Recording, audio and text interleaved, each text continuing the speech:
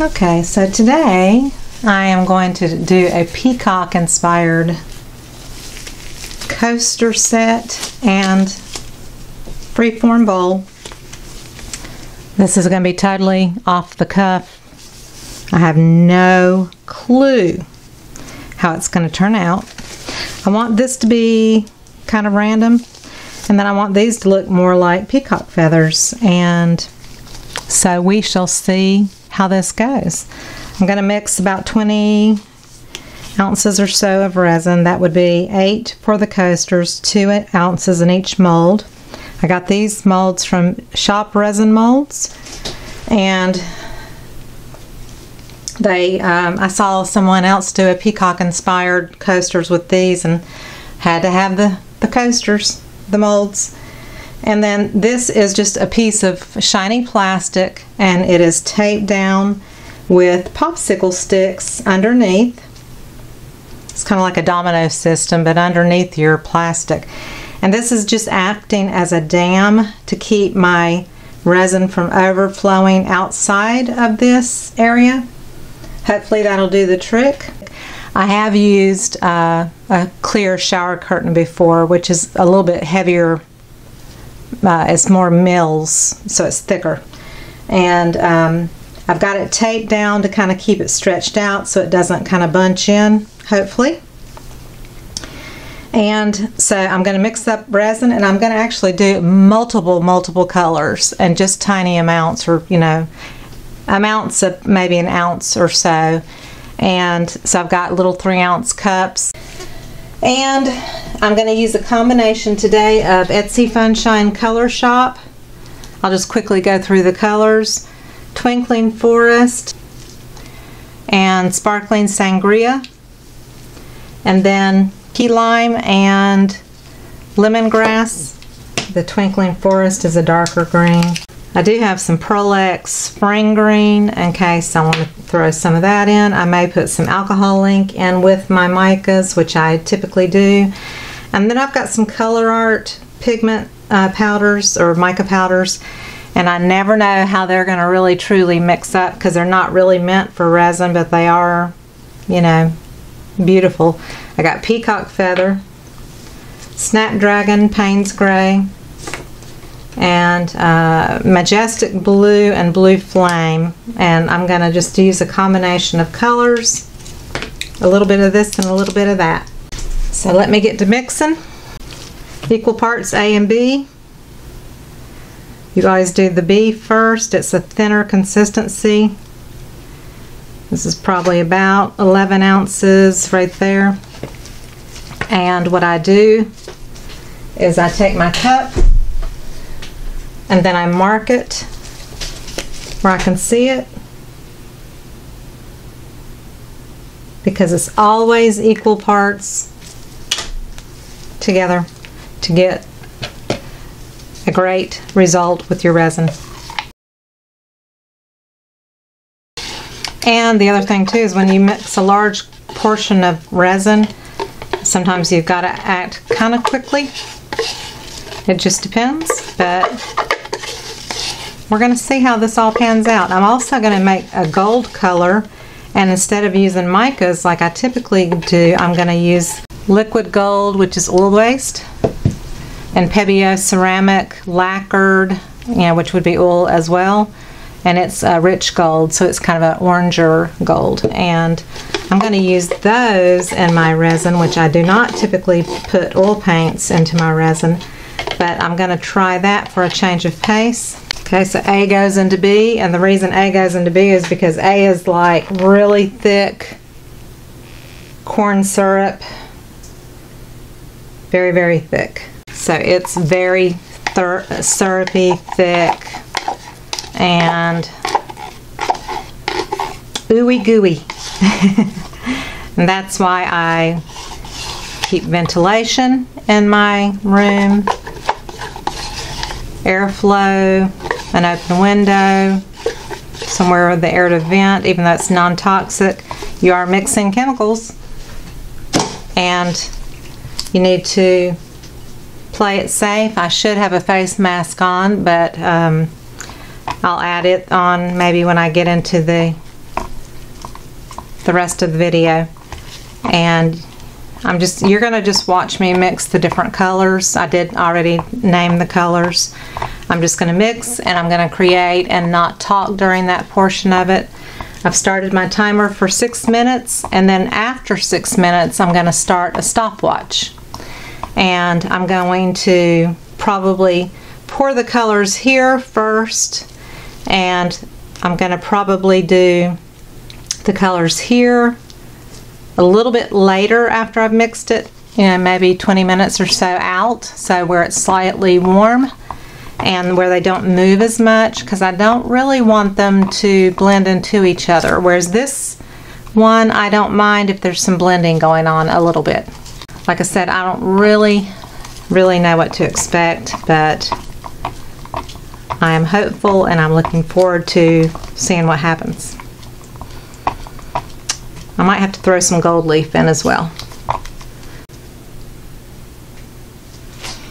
Okay, I've mixed 6 minutes and I started my stopwatch. So I want to keep an eye on the time and get it to a warming stage. I'm going to put that aside, and I could actually do this bowl here on the Counterculture Giant Mat, which I highly recommend to anybody that does acrylic pours or resin art. It is extra thick. There's notches for you to hang it when you want to get it off your table, and it is super thick, super smooth and fabulous, and I just cannot sing its praises highly enough. It is a satin finish surface. It's very slick and it feels fabulous, but that would not leave a shiny side of the bowl, and I don't want it to be kind of matte, so that's why I put down the shiny plastic here. And I just bought it on a roll from Amazon. And like I said, you can use something like that. You can use a glossy, shiny shower curtain. I'm also using Counterculture Green Gala. It's a real fine glitter that has flecks of gold and, I don't know, green and deep blue. Just, you know, fabulous, like peacock colors. This is just a gold leaf from Amazon.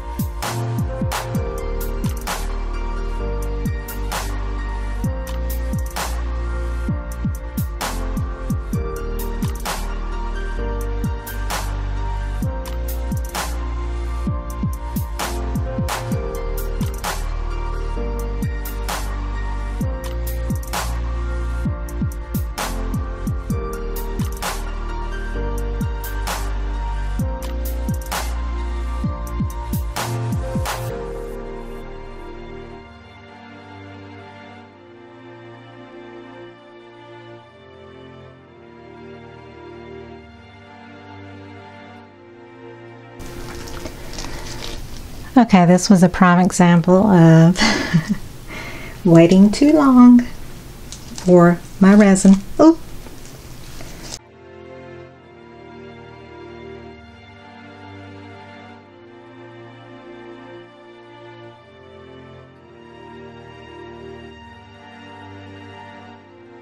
So some of it set up faster than other parts of it, and then it becomes kind of a mess to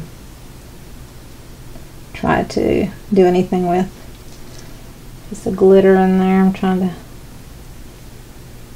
It's already set up. So this is a very abstract piece. I may draw on top of this because it's not full pieces. I don't expect the bottom to look good at all, even compared to the top, which is not beautiful to me. But I might be able to embellish it with some gold that will really kind of make it look a little more like a feather. And then this is just going to be an abstract kind of looking bowl.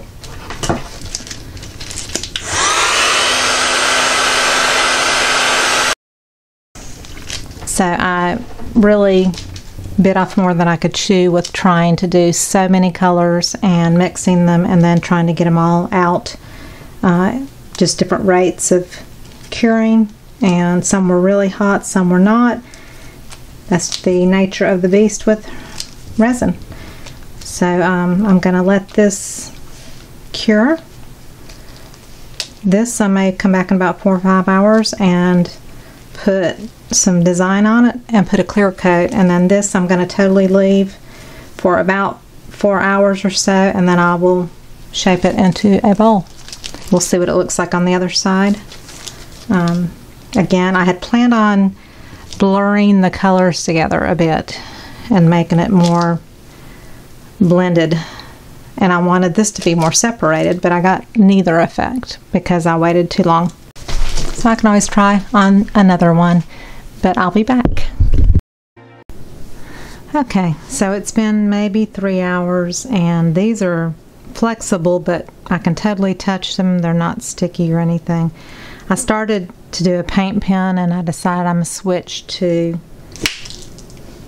the Deco Art Extreme Sheen in the fine tip writer, and that'll just be prettier. And then I want to put this. I've got an oval bowl. I want it to kind of be oval if I can get it in. If it's too much trouble, then I'm not going to try to.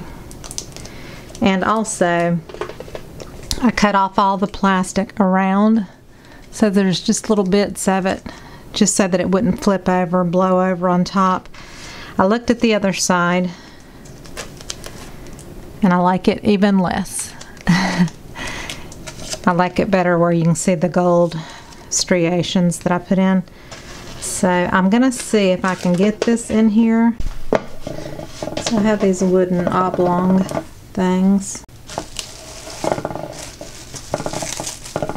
So the only thing about this is it's gonna leave some crinkles, and I don't like that, but there's really nothing I can do about that. This is a thicker piece of plastic. I don't know if that will help with the crinkles. We're going to try this.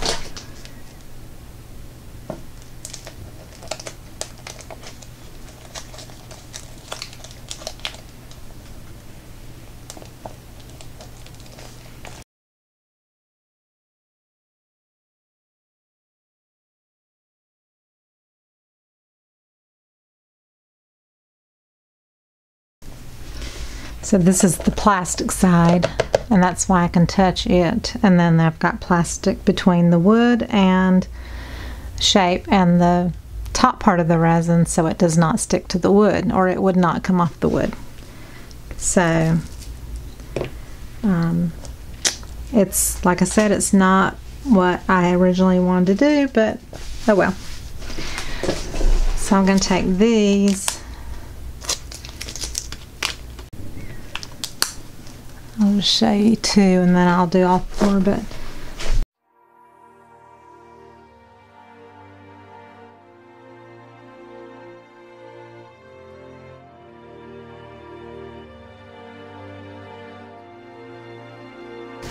so I'll come back on this in a few hours and put a clear coat on top to fill up these molds, and then tomorrow I will unmold them and the bowl, and we'll see what we've got. put the gold on, and then I put a layer of resin. So it sealed it in, and I'm going to unmold or demold. Also added a little bit more glitter at the top and bottom.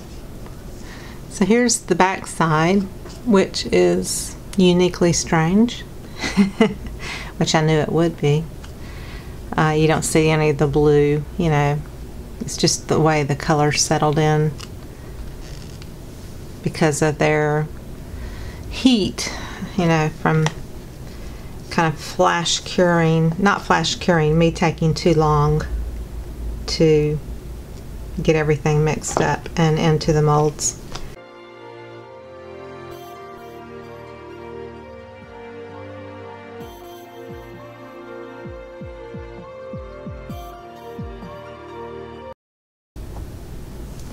I was thinking too, if I had put clear in and then, you know, put the colors in, I would have probably had like way too much resin in my molds, number one. But I think the resin might would have blended even more if I had put it into a clear instead of just straight into the mold. I'm not sure.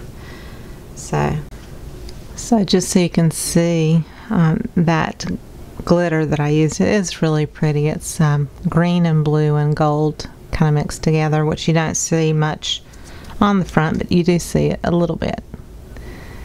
And like I added the holographic gold glitter that's kind of fine into the top and bottom area.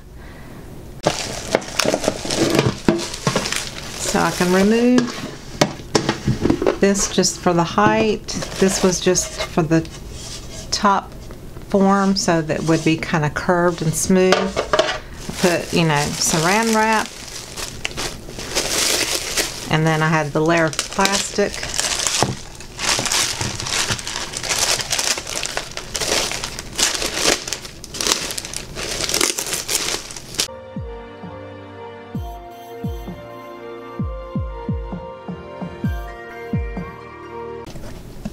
And it ended up staying nice and shiny from being laid on that shiny plastic originally, and it's staying nice and smooth, so that gave a nice glassy finish.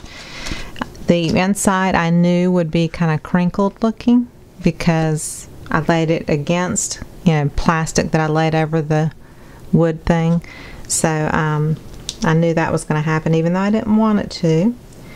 And so the edges are really kind of thin. There's probably even some plastic sealed into that very edge. I'm going to go around and trim up some of this and probably outline it with gold. So I'm going to cut it away and I'll be back. Okay, so I'm going to use my Krylon 18 karat gold pen.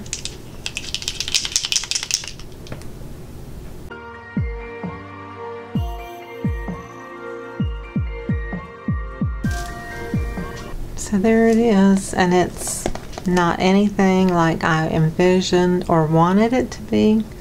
It's unusual, and you know, I learned a lesson with this one for sure. I might, I'm going to tape, like this side is a little low. I may tape it to where it curls up a little bit more.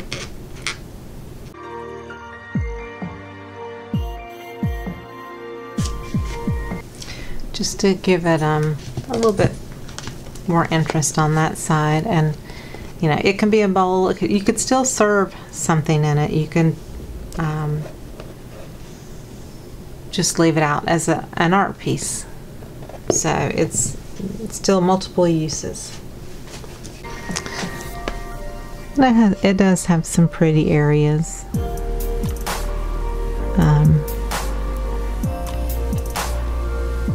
So there's pretty parts of it.